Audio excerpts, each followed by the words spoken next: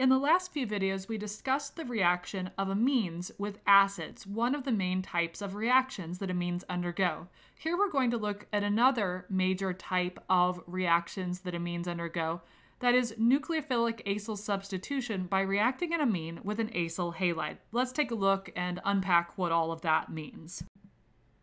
So we'll start by considering the general term nucleophilic acyl substitution, since it's one that we haven't really encountered before. And what's going to happen in a nucleophilic acyl substitution reaction is we're going to start with a molecule that has a carbonyl group, an R group here, which the R can be an alkyl group or a hydrogen atom. And then over here on the right, X is going to represent a leaving group that will break away during the course of the reaction. And what's going to happen in this nucleophilic acyl substitution is that we'll bring in, as the term implies, a nucleophilic acyl substitution, a nucleophile, Nu, and what will happen is that the nucleophile will replace the leaving group in order to give us a product where we have substituted out the leaving group X and replaced it with the nucleophile in the organic product of this reaction, and the leaving group will have left. So in applying this toward the reaction of amines, what we are going to look at for amines is a scenario where the amine is the nucleophile and it's reacting with an acyl halide as the carbonyl containing compound. So the acyl halide will have R, which is an alkyl group or a hydrogen, directly bonded to a carbonyl, and that carbonyl will be bonded to a chlorine or a bromine, are generally the two halogens there that are excellent leaving groups for this reaction. It will react with an amine, which I'll plug in as NR3. And what's going to occur in this reaction is that the nitrogen atom, to go through the mechanism here for a general reaction, the nitrogen being basic is inherently nucleophilic. It's going to come in and attack the carbonyl carbon like so, forcing the pi bond up onto the oxygen to give us our intermediate, where our intermediates will look like so. We'll have an oxygen anion directly bonded to our carbon, and that carbon is bonded to the R group, bonded to the chlorine, and I'll show in red the new covalent bond that links it to the nitrogen of the amine. So we have NR3 with a positive charge on the nitrogen atom.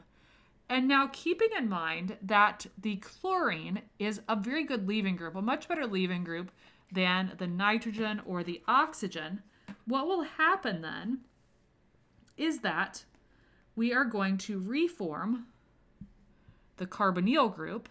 In the second step of the mechanism, carbonyl group reforms as the leaving group leaves, and that will bring us onward here.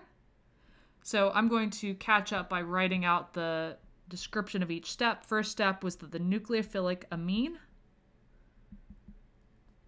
attacked the carbonyl carbon, which was the electrophile. And then here, since we have a good leaving group, a chlorine, which we saw in SN1 and SN2 reactions was a very capable leaving group. Same thing is true here. And in this case, what's happening is that the carbonyl group will reform by the oxygen lone pair electrons coming down, and that weak carbon-chlorine bond breaks, sending the electrons with the chlorine to release the chlorine anion. So second step here in words is that the carbonyl reforms as the leaving group leaves.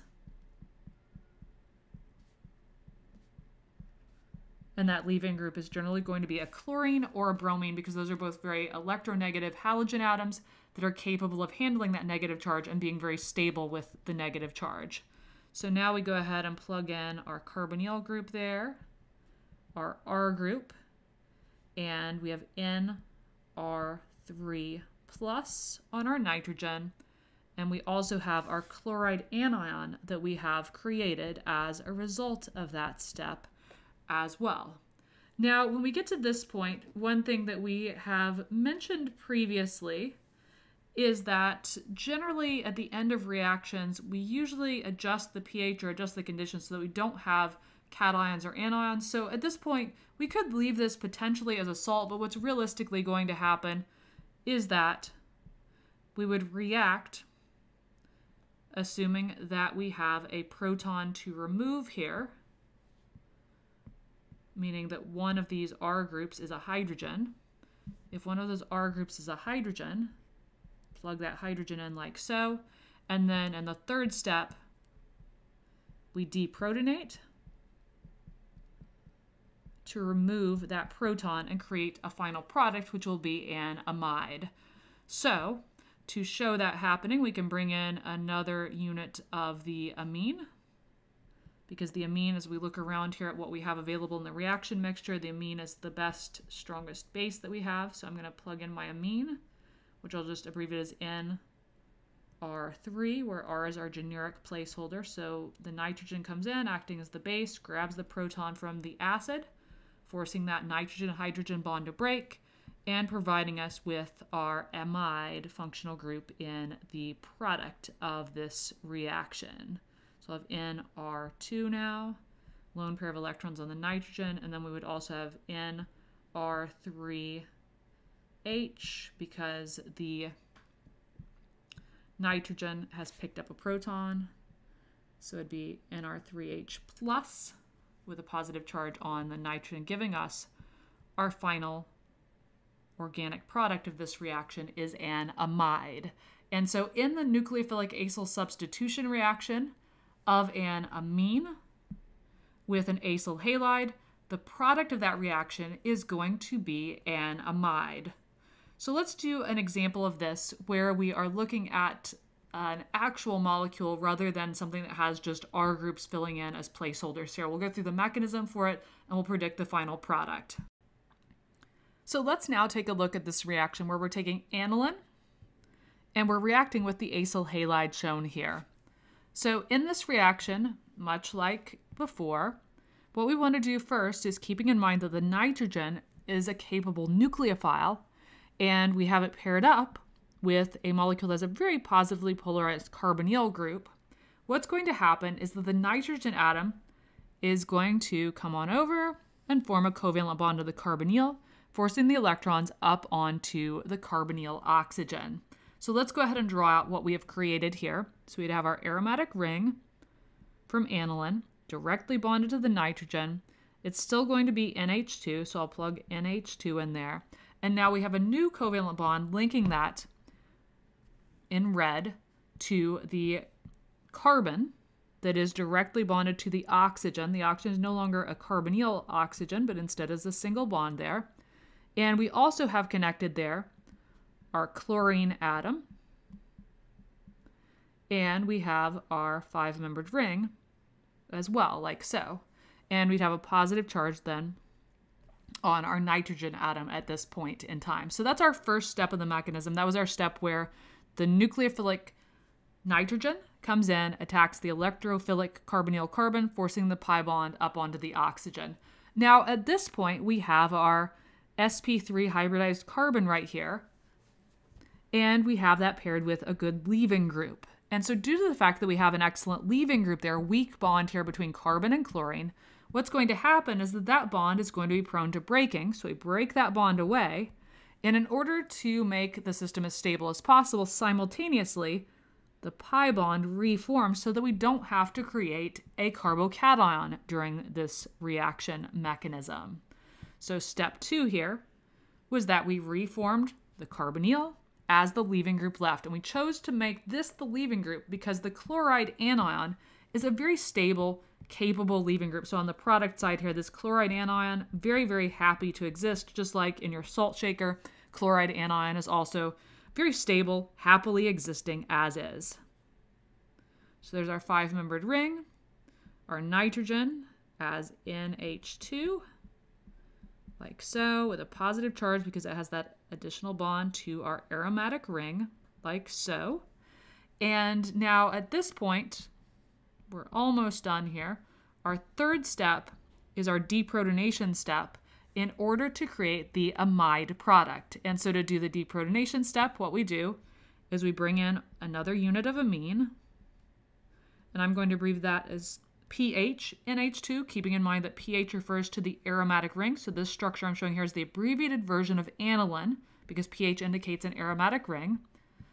We take the nitrogen lone pair of electrons, bring those over to abstract the proton here. Show that bond going on to the nitrogen like so by breaking the NH bond. And now we have our 6-membered ring. Coming on to the nitrogen here is now just an NH rather than an NH2. We have our carbonyl group, and then we have our 5-membered ring like so, giving us our final product of this reaction, including our 3-step mechanism of the nucleophilic addition, and then the loss of a leaving group to make this ultimately a substitution reaction, where in the end scenario what we've done is we've replaced the chlorine leaving group with the nitrogen atom and whatever R groups are attached to that nitrogen in our final product. So we'll do another example now, and in this example we mix it up a bit by asking what combination of acyl, halide, and amine will yield the product below. So this forces us to think backwards from our final product, which we have indicated here, and ask ourselves what would be the structure of the acyl halide plus the amine that would allow us to yield that product. And we keep in mind that what's going to happen, generically speaking, in these reactions is that we'll have our acyl halide, such as an acyl chloride with its R group attached there, R being the carbon chain here, or ring, or whatever else is there, reacting with our amine, which I'll abbreviate as NR3, where R is a hydrogen or carbon atoms, depending upon what the needs of the reaction are. And what's going to happen during the course of the reaction is that the chlorine atom is going to break away. That's why I've put the squiggly line there in green. And it's going to be replaced with the nitrogen and the nitrogen's R groups, or the nitrogen and its attached carbon atoms. So, in thinking about what specific reactants we could use here for our acyl halide and amine in this particular example, we similarly, retrosynthetically, think about this is the connection that we need to make in the molecule, that connection of the amide bond between nitrogen and the carbonyl group. That's what we are breaking here in the acyl halide to make that new carbon-nitrogen bond. And so thinking backwards, it's going to be this portion of the molecule on the left that has to be derived from the acyl halide. And so I'm just going to put a little circle around that to indicate that that has to come from the acyl halide as we plan this reaction. On the other hand, the portion here on the right has to come from the amine. So we plug those two together on the starting material side of this. So from our acyl halide, we need an aromatic ring directly bonded to a carbonyl, and that carbonyl needs to be bonded to the chlorine, which will break away and be replaced with the nitrogen atom and the R groups that are attached to that nitrogen atom. So then our other reactant, our amine, is going to correspond to our nitrogen with the methyl group and the isobutyl group attached. And then additionally, that nitrogen, to have a complete octet, needs to have a hydrogen on it.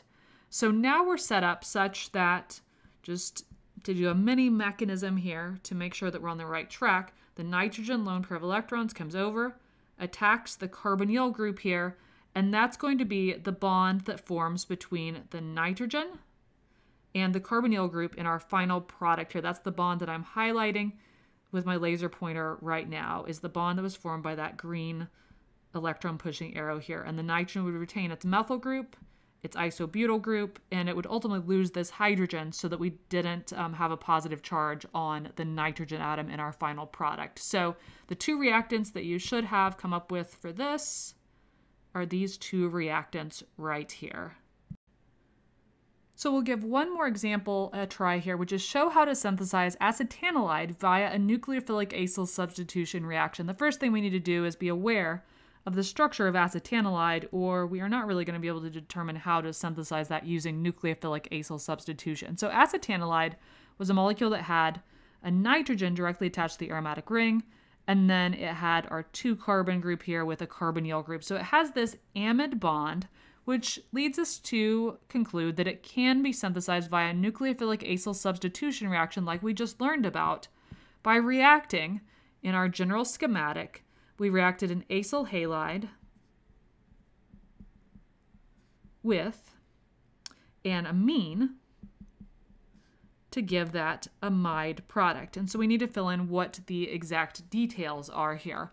So again, we think retrosynthetically about this bond that I'm highlighting in green is the one that we are going to be making during the reaction. So in thinking backwards, we're thinking about that having been broken. So working backwards here, the amine would have to correspond to the left-hand side of this molecule here because that's where we have the nitrogen. So this part is going to be from the amine. And the other portion that I'm going to show in red here, that is the 2-carbon group with the carbonyl, is going to be from the acyl halide. And so now, stitching that all together, we have our starting amine, which would be our aromatic ring, directly bonded to NH, and then it's going to have to be NH2 to have a complete octet. We have that lone pair of electrons there as well, which you don't necessarily have to show, but I'm showing here to be explicit. And then our acyl halide would have our chlorine atom directly bonded to the carbonyl. And then whatever R group was here, which in this case was just this methyl group here, is going to be attached there. And so we'd be creating the final desired product by taking the nitrogen lone pair of electrons. Those come over, form a covalent bond to the carbonyl. Ultimately, that chlorine-leaving group will leave, giving us as our product a carbon-nitrogen bond between the carbonyl group and the nitrogen, hence creating this amide as our final product of acetanilide. So a way to synthesize acetanilide is to react aniline with this molecule, acetyl chloride.